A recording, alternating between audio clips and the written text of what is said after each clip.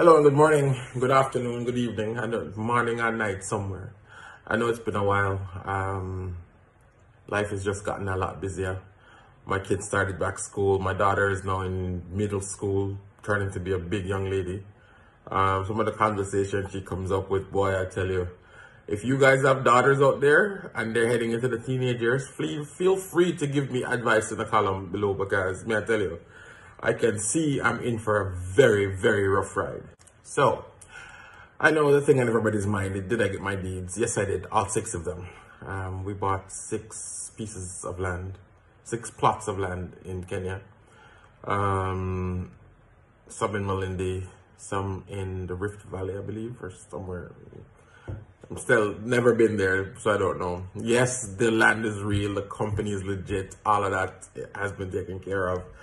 So I'm not particularly worried about that. As a matter of fact, I'm going to name the company because they made it so easy.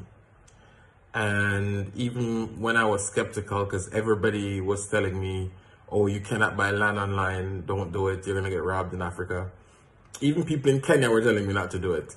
And I did it. The sales rep was absolutely amazing. I remember there was a piece of documentation I needed, and this girl went out of her way to get it for me. She got a lawyer and everything, and she didn't need to. That wasn't a part of her job. She did not need to do that.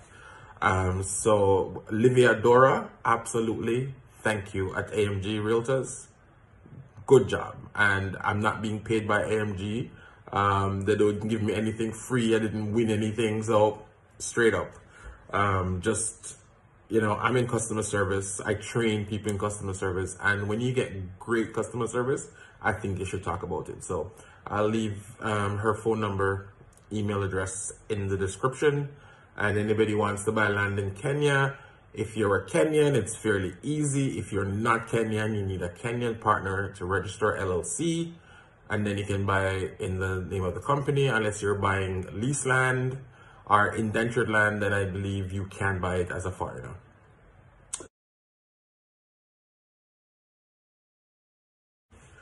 Anyways, I don't want to ramble on, so I'm going to show you the titles shortly. So again, my procedure was this. I saw Woody Meyer interview a gentleman from Chams Media. Then I saw Chams Media interviewing someone from AMG. They were selling somewhere in Naivasha. And I did buy a piece of land in Naivasha. And then a friend said to me, hey, remember that thing you did? You should do it in Kenya. This could be your next thing in Kenya. And then I remember my interactions in Kenya, and I'm like, you know what? People are asking me to do this. I'm going to do this. And then I said, how far is the space from Nairobi? And they told me 3 hours. I'm like, no, that's not going to happen. I need somewhere where I can go home and, you know, an hour's drive, hour and a half is fine.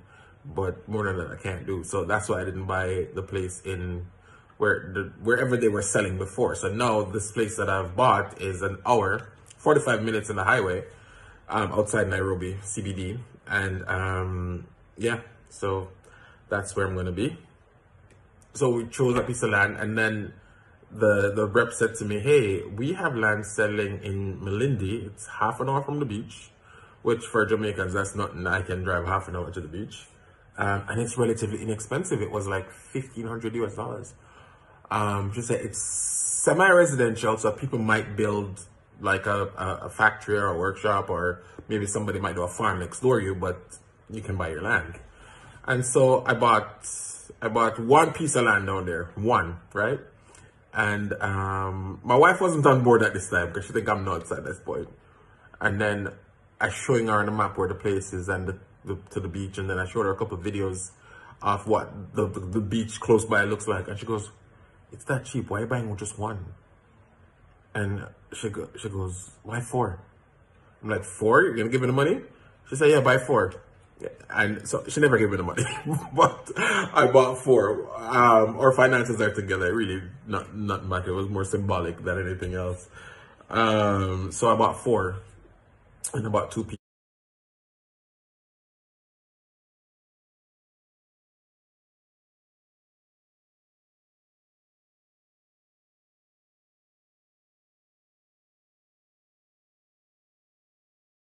places in near Mount Longonot or whatever that is. And yeah, I am excited. I am heading there in a few months.